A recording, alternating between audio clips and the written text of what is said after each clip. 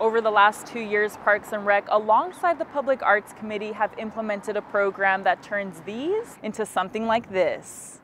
With the help of a grant from the Texas Commission on the Arts, 18 traffic boxes around the original Denton District now display the artwork of local students. They're industrial, they have a purpose at every intersection that there's a light, and we wanted to take that opportunity as a blank canvas to provide an opportunity for art to create some more unique experiences in Denton.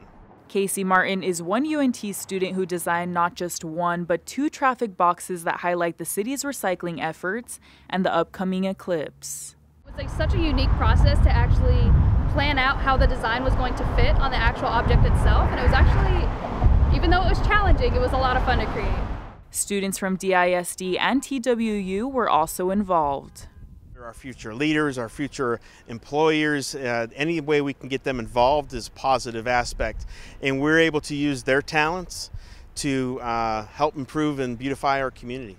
And it provides a greater opportunity for their work to be recognized. You don't really expect a lot of people to see your artwork, maybe your parents or your school teachers, but having your artwork seen by a lot of people is so important to us as student artists, and I'm very thankful to work for a city that encourages creativity. After the completion of this first phase, Parks and Rec hopes to expand to other areas in Denton to involve the rest of the community. So if they're interested, reach out to the Parks and Recreation Department and we'll get you involved in future calls for artists. In Denton, I'm Kimberly Barroteran.